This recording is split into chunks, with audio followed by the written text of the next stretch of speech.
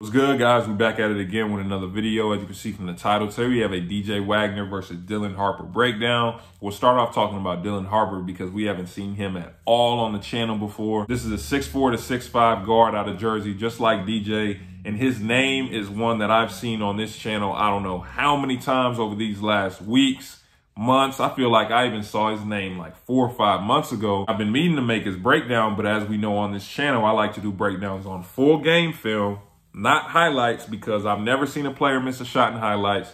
Everyone looks like a pro. Everyone looks amazing in the highlights. So I really want to see the full game film. We finally got some, so I'm really excited to put eyes on Dylan Harper for the first time. He's currently ranked number 5 in the class of 2024, according to 24/7. DJ Wagner is a player we've known about for a while. He has breakdowns all over the channel. He's been the number 1 player in the class of 2023, according to ESPN. For about 2 years now on 24/7, there has been movement. Isaiah Collier is the new number 1. DJ, we already know this is a player who plays no games, not wasting dribbles. He's not wasting movement. He knows where his spots are and he knows how to get there. And he's going to attack you on the offensive end every single time down the floor. He's also an extreme competitor. And the way DJ plays translates to wins, whether that be with Camden or whether that be on the EYBL circuit with basically the same Camden roster. The way DJ Wagner plays has led to wins throughout his whole career, and I can't wait to see what he does at Kentucky. But this matchup between these two players, I'm extremely excited to see, especially to get my first eyes on Dylan Harper. Let's jump right into it. Dylan Harper loves working out of the pick and roll, taking the big out in space and attacking him one-on-one. He also does a great job here finishing in the paint. He was extremely aggressive early into the game, using his change of pace to keep defenders off balance, which allowed him to get to his spots and knock them down.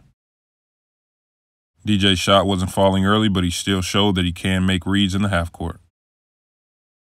Again, watch how Dylan Harper attacks this big in the pick and roll. He did a great job getting downhill and drawing fouls. Harper also showed that he's not only effective going downhill, but he can knock down jumpers as well. DJ is known for being an extremely skilled guard that can get to his spots and knock them down. He was able to get there today, and even though he couldn't get them to fall, he was still effective on the offensive end by constantly attacking the rim.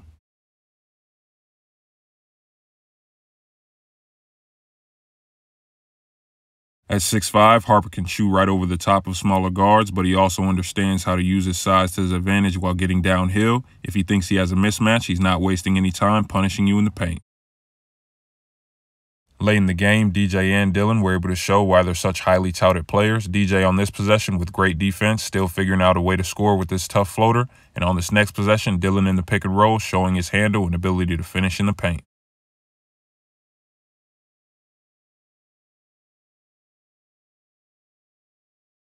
Throughout these last couple clips, I just want you guys to notice the change of direction from DJ Wagner and how his relentless attack leads to wins, but also take note of the talent level of Dylan Harper, because that's going to be a name everyone's going to be hearing for years to come.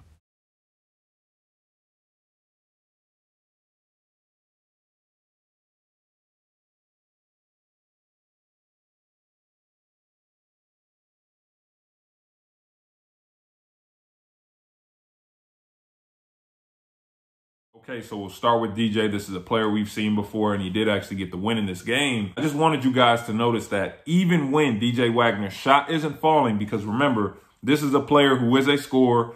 He's trying to score. He's hunting his spots, and he's hunting his shots. So even when in a game that his shot isn't falling, he's trying to get to his mid-range pull-up, it's not falling for him. He's getting to his pull-up 3, it's not falling. He's shooting his standstill 3s, they're not falling either. He's even trying to get into the paint and finish in traffic, and a lot of his finishers weren't going down. He still found a way to still impact the game on the offensive end. Why? Because he was relentless. He didn't stop. It doesn't matter if my shots aren't falling. When I come down this floor, guess what? When I go left and dead dribble and I see you move a little bit, I'm still going to shoot the shot. If I come off a pick and roll and you go under or you hesitate, I'm still going to shoot it. In transition, if there's no one there to stop me, I'm going to shoot the ball regardless if it goes in or not. That's one thing that stood out to me while I was watching this game, because if you guys noticed, Camden was down. And when I say down, I'm talking about 10 plus, 15 plus early in this game, and DJ's shots weren't falling. Aaron Bradshaw wasn't really hooping like that. So I'm watching it like, oh, did they actually lose this game? And over time, I just watched DJ and Camden make the right play after the right play after the right play, whether that be DJ getting into the paint, trying to finish, getting fouled, getting to the free throw line. He did a good job of that. Or when he does get those deep paint touches, he does play off of 2 feet, which allows him to pivot and kick out to his shooters. I watched everyone on that team make the right play and still compete offensively, defensively, and this is why as a team they were able to get back into the game. DJ started to get loose as the game moved towards the fourth, but I really just wanted to point out his change of direction. How, when he's going right, how violent it is when he chooses to go back the other way, and how many times that leads to him getting wide open layups, or he's getting fouled, or he's getting a paint touch. And like I said, he plays off too, so it allows him to kick it out to his teammates, to his shooters, which lets them knock down shots. And this might not have been the greatest game I've ever seen DJ play. I told you, he wasn't hitting shots. He was losing the ball a little bit. But I'm telling you, just that relentless attack, it doesn't matter how many shots I miss. I'm still coming at you, and I'm trying to give you these buckets, and I'm not wasting a lot of my dribbles. I'm not playing around. I'm getting to my spots.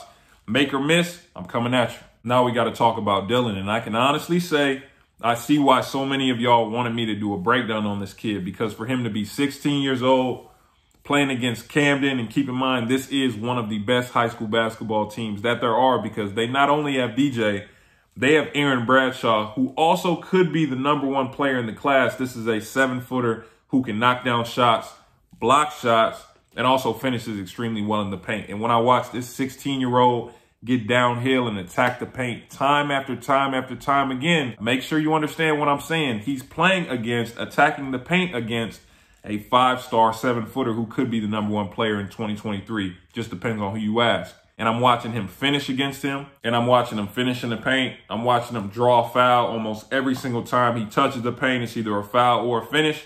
This is an extremely tough player. And it's not even just the finishing. It's the combination of the finishing and the ability to knock down jump shots set or off the bounce at 6'5", at 16 years old, while also understanding how to use his body and when not to play around. Because you'll see a lot of guards, and you see it with bigs too, they don't take advantage of their size. If it's a big man in the paint, maybe they don't want to go up strong. Maybe they want to shoot jump shots. Same thing with taller guards. They don't want to drive. They just want to shoot right over the defenders. Well, he does both.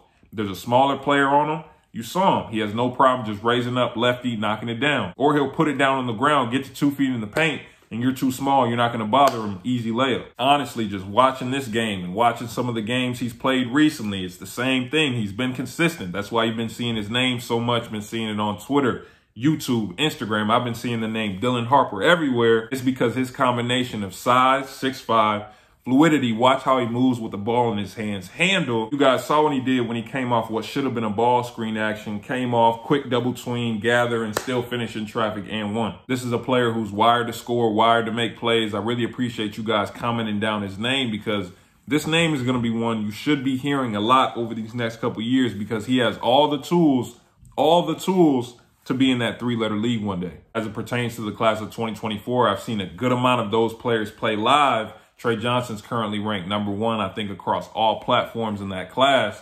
What I've seen from Dylan Harper, and I've seen Trey, and Trey's amazing. Trey's a crazy shot maker, but what I'm seeing from Dylan and from some of these other players in the class of 2024, there is going to be a battle for that #1 spot. I'm going to tell you that. It's not going to be easy, because similar to this 2023 class where there isn't a definite #1, it might end up just being who you ask as a #1 player in the class of 2024. All in all, this was an extremely high-level matchup between 2 top 5 guards in their respective classes. They really competed on both ends of the floor, and I can't wait to see what both of these guys do in the future. Like, share, subscribe, turn on post notifications. I appreciate you guys watching. Remember, if you want the one-on-one evaluations or the breakdowns that get posted on the channel, hit my website, bti@basketball.com, in the description. Also, if you have any questions for me, need any advice, hit my link for Noodle in the description. I appreciate you guys watching. I'll see you guys next time for the next video.